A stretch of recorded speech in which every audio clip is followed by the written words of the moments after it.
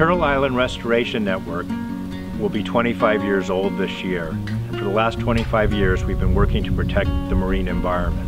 We started out working on sea turtles, but now we work on sharks, we work on marine mammals, seabirds, and salmon. And we're trying to protect the environment in ways that make sense not only for the endangered species, but for the local communities that live in tandem with these animals. Turtle Island Restoration Network is here because of you. We have over 150,000 members and activists around the globe who help us protect oceans and marine wildlife. Together, we've made significant progress.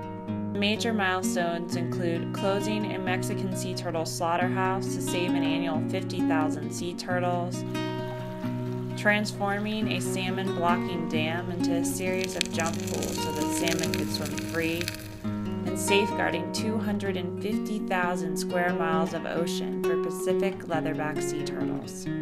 Please join us, support us, and help us continue to fight for our blue-green planet.